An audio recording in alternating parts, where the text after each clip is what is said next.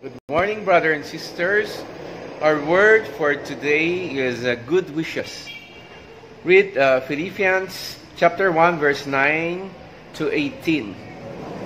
This I pray that your love may abound still more and more in knowledge and all discernment. Philippians chapter 1, verse 9. In Singapore, the Chinese New Year season's social and business dinners often begin with a dish consisting of salads, dressings, pickles, and raw fish.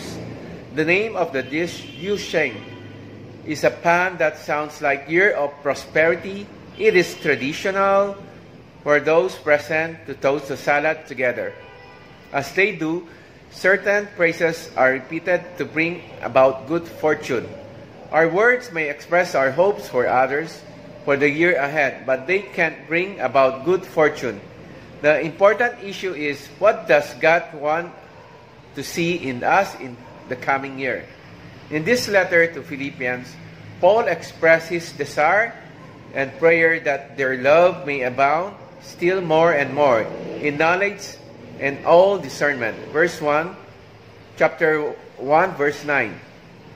The church had been a great tower of support for him. Verse 7. Yet he urged them to continue to grow to love others. Paul wasn't talking about intellectual knowledge, but knowledge of God. Love for others starts with a closer relationship with Him. With a fuller knowledge of God, we can then discern between right and wrong, giving our best wishes to others for the coming year is fine. But our heartfelt prayer should be that we abound in love so that we may be filled with the fruits of righteousness to the glory and praise of God. Verse 11. C.P. Hias once said, "Teach me thy patience, still with thee, in closer, dearer company, in work that keeps faith sweet and strong, in trust that triumphs over wrong. People with a heart for God have a heart for people." Now, our word for today is we should love one another, pray for the needs of others, and always concern and be sensitive to the needs. Always pray for them daily, for their needs, those who are sick, those who are feeling hopeless, depressed, those who need financial needs, who need a job. We should always pray for them.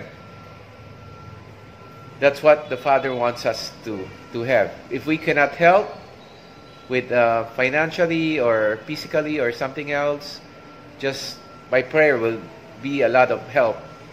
To be rely on the Lord, that's the best thing. Pray for them, that God may help them, touch them, and heal them. Now, if you're new in my channel, you haven't accept Jesus Christ as your Lord and Savior, I'll lead you in a prayer and follow me. Please follow me. This is not joining a church, a religion, or joining any organization. We're talking about having a personal relationship with Jesus Christ. Jesus promised in John 3:16, God gave His only begotten Son. Whoever believes in Him shall have eternal life. Jesus promised us that when we die, we will go to heaven and be with Him, paradise. This is a promise, the greatest miracle of all, that Jesus died on the cross to save us. That's the best thing for humanity. His compassion and love for us, to die for us as sinners. Good works is good, is godly, but it doesn't guarantee heaven. Only Jesus Christ guarantee heaven. We are destined to be born. We are destined to die one day. Nothing happened by accident. God has a plan, purpose, and objectivity. Any moment, we could die. Sometimes by accident, sometimes heart attack, sometimes even people just by sleeping. And sometimes we're surprised. People get killed suddenly without really knowing what happened why somebody killed them or murdered them. So we could die anytime in our life. Our life is in the hands of God. So this is the right time. Maybe you accidentally watching my video, or you just want to know what I'm saying. God is a God of plan and purpose. This is happened not by accident. God is an omniscient God, omnipotent, and omnipresent. He's everywhere. Jesus promised the Holy Spirit. He's sent everywhere. He's alive, Jesus, that we may follow His ways and righteousness, and turn away from our sins. Maybe you're thinking that if this is not the right time, when you grow old or you become a good person, this is the right time. Because as I mentioned, that we don't know when we will die. This is your chance to have this salvation. And the good news is that God can forgive every sin in our life. Even if you have commit murder, rape, or any sins, God can be forgiven. That's why He died on the cross to save us.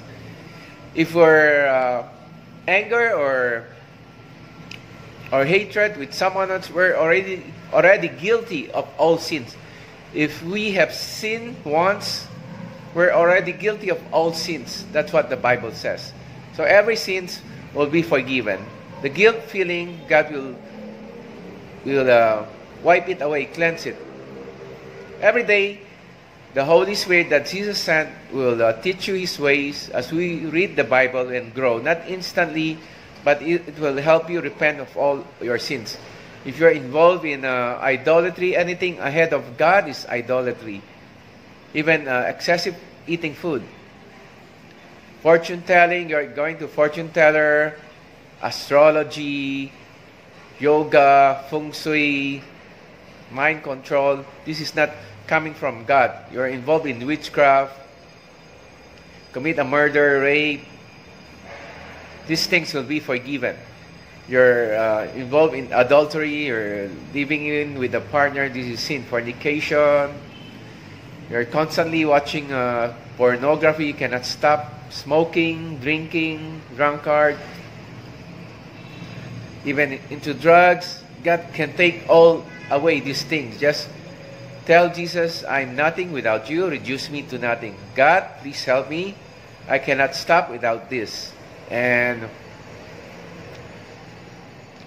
you're gossiping, you're stealing, cheating. That's all sins. I'll lead you in prayer right now. Lord Jesus, thank you for coming into this place. Thank you, Holy Spirit, for sending your Holy Spirit. Thank you for convicting me. Lord Jesus, please come into my heart. I open my heart to you right now. Please be my Lord and only Savior, Jesus Christ. And please help me repent all of my sins. I cannot stop this sinning without your help. Holy Spirit, please help me also, that I may know Jesus more and more and read the Word of God, the Bible. And help me change daily to become more like Jesus and share the good news, salvation to others too, and my loved ones, my friends, my co-workers, and my neighbors. And Lord Jesus, thank you for saving me in the cross. I believe you died for me in the cross and confess, and you rose again in the third day, and you'll be my only Lord and Savior, and you'll be coming back. And now, confess all your sins right now to the Lord. If you're sinning in adultery, witchcraft, rape, kill a person, your hatred, bitterness, confusion, fear, confess it right now. Adultery, fornication, lesbianism, homosexuality affairs, you smoking, drunkard, drinking, you're into drugs, consulting feng shui, astrology, mind control, yoga, divination, witchcraft. Confess it right now. God can help you. Confess all your sins. Tell Lord Jesus, I cannot do this without you. Help me, Holy Spirit, that I may repent all these sins, idolatry, cheating, lying, gossiping. Please confess it right now to the Lord Jesus. God will forgive all sins. He will help you daily, and you will grow. Not instantly, and He'll let you grow daily. Sometimes, maybe instantly, it's the Lord's will. But usually it's step by step, day by day. He will help you repent all this hatred, bitterness, unforgivable spirit. Confess it right now. And I'll also pray for those who are sick in the bodies. Remember, I'm not the healer. Jesus Christ is the healer. Give all the praise to Jesus Christ alone. He sent the Holy Spirit to touch you right now. The Holy Spirit is in this place for the healing. Sometimes healing takes instantly. Sometimes it takes time. You have to wait. Sometimes no. God has His reason. But His will is to heal. I'll pray for those who are sick in the bodies right now. If you have AIDS, cancer, tumor, in the name of Jesus, I cast all this out in the name of Jesus. You have liver disease, kidney disease, lung disease, heart disease. I cast all this out in the name of Jesus. Be healed. Begin to thank Jesus for the healing. I cast His AIDS, barren, crippled, deaf, blind, mute. I cast all this out in the name of Jesus. Obey the Son of the living God in the name of Jesus. Begin to thank the Holy Spirit for the touch. Thank Jesus for sending the Holy Spirit for the healing. That give all the praise to Jesus Christ alone. Confusion, fear, worry, depression, anxiety, hopelessness. In the name of Jesus, I cast all this out. Obey the Son of the living God. Be healed in the name of Jesus. Begin to thank Jesus for the healing. And give all the praise to Jesus Christ alone. Thank you, Jesus, for the healing. Thank you for sending Holy Spirit. Holy Spirit of Jesus, thank you for the touch, for the healing. We give all the praise to Jesus Christ alone. He deserves all the praise and the glory. Amen. Amen. Thank you, Jesus. Now, if you're new in my channel, you haven't subscribed to my video, please consider subscribe. Click the subscribe button. Thank you. And share the video. Much appreciated. Thank you for watching.